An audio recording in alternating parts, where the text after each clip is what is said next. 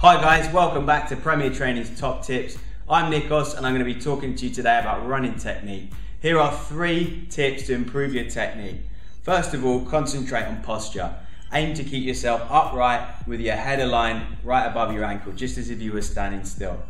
Second, try and aim for a relatively quick cadence. This will allow you to keep your posture upright and stop you from performing slow, sticky heel strikes, which can contribute to things such as knee pain and lower back pain. Aim for 160 to 180 steps per minute.